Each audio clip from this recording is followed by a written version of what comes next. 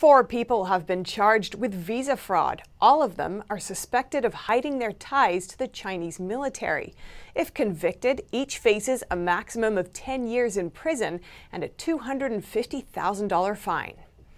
All 4 were involved with research at multiple universities and lied about their involvement with the Chinese military. One of them is a fugitive Chinese researcher at the University of California.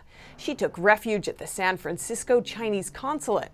Prosecutors say her case demonstrates the Chinese consulate in San Francisco provides a potential safe harbor for an official to avoid prosecution in the U.S. In addition to their arrests, the FBI is looking into similar visa fraud in 25 cities, which are also suspected of being affiliated with the Chinese military. The Assistant Attorney General for National Security called it part of the CCP's plan to take advantage of our open society and exploit academic institutions. The U.S. responds to China's order to shut down an American consulate. The White House press secretary urges the Chinese regime to avoid engaging in tit-for-tat retaliation. NTD's Miguel Moreno has more on the U.S.-China consulate conflict. A response from the White House to the regime after it ordered a U.S. consulate in China to shut down hours after a Chinese consulate met with the same fate in Houston.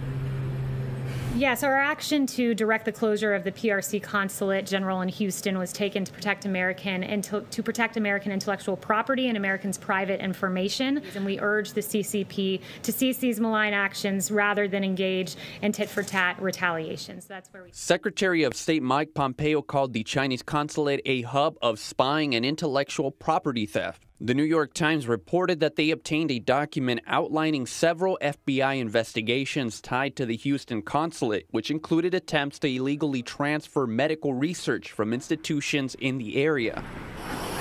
The Chinese Communist Party defended its order to close, accusing the U.S. consulate of interfering in China's domestic affairs and harming China's security interests.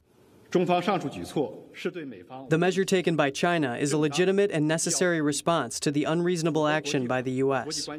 But the Chinese consulate in Houston isn't the only one accused of criminal and questionable activities. Earlier this year, the Chinese consulate in Chicago sent a draft resolution to Wisconsin State Senator Roger Roth. They asked him to propose the resolution, which praised the CCP's efforts to stop the spread of the virus. I mean, what they tried to get the free people of Wisconsin to do in passing a sham resolution that they wrote, full of propaganda, supporting their cover-up in the COVID-19 pandemic, that was alarming and shocking and should be to any free person in the world.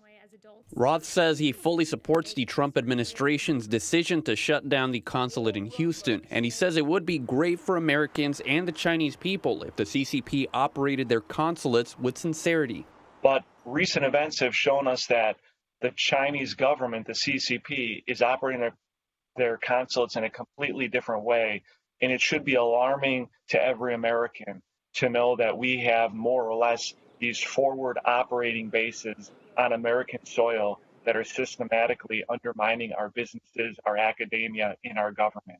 Roth says that he wouldn't be surprised if what was happening in Houston is being replicated in other Chinese consulates, in which case he would support a similar order to close.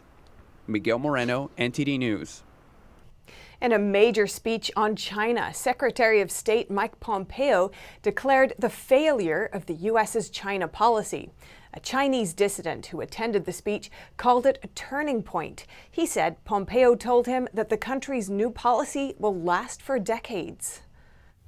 They say democracy comes at a price. For Wei Jingsheng, that price was 17 years in a Chinese labor camp, all for posting a pro-democracy essay in 1978 on Beijing's short-lived democracy wall. But today, Wei said decades of effort to awaken people about the Chinese Communist Party haven't been in vain. Also with us today is the father of the Chinese democracy movement, Wei Jingsheng. He spent decades in Chinese labor camps for his advocacy. Mr. Wei, will you please stand?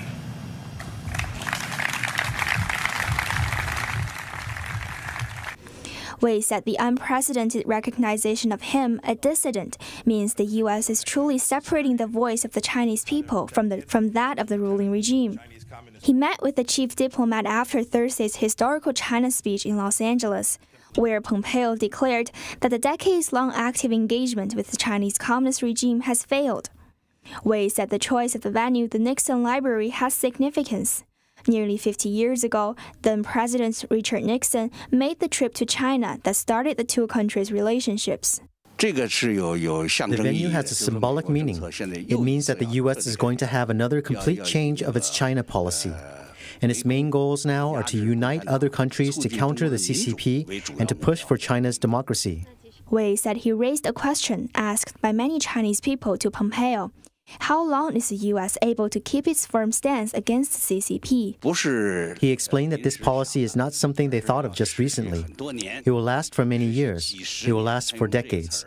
That's the word he used. That basically means that this policy won't change until the Communist Party is taken down, until China walks the path of democracy.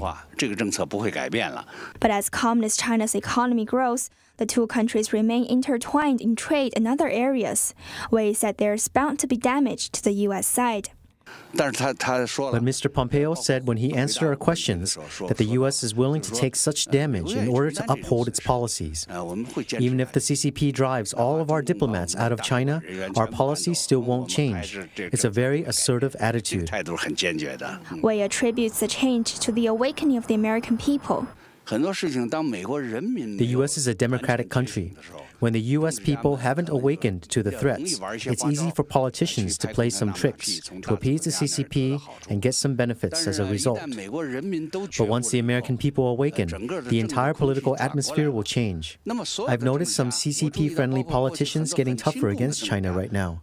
Therefore, the American people and their votes are eventually more important than China's money.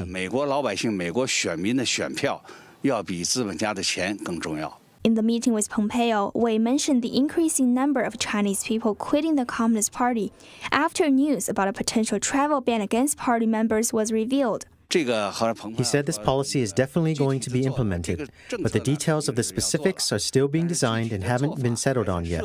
Wei said his understanding is that the ban mainly targets CCP agents. The potential order would offer legal tools to punish Chinese spies in the U.S., but isn't meant to affect ordinary Chinese people. Penny Zhou, NTD News. Chinese citizens facing floods have been praised by China's state-run media as champions, but it's not a sentiment shared by the suffering locals. NTD's Tiffany Meyer brings us more. The Yangtze River Basin is facing heavy rain again. In some cities, water level exceeds the overflow warning level by 6 feet. Since June, it rained 50% more than usual for this time of year and reached a record high in almost 60 years. The floodgates of a dam in Anhui province were opened. Floodwater spilled out into the fields. About 200,000 people were affected. Many crops were submerged by the flood. Fish and shrimp in the pond were washed away. This is part of the plan to protect places downstream from floods, such as Shanghai, which is much richer than Anhui. Chinese state-run media praised people in Anhui province for giving up their home to save others. But not all the people in Anhui are proud of themselves. One netizen said, "But for us farmers, we have spent all we had to plant and grow 50 acres of rice. It cost a lot of money, contracting fees, seed fees, pesticide fees, labor fees, and now it is just submerged in the water. We really don't know how to face the future."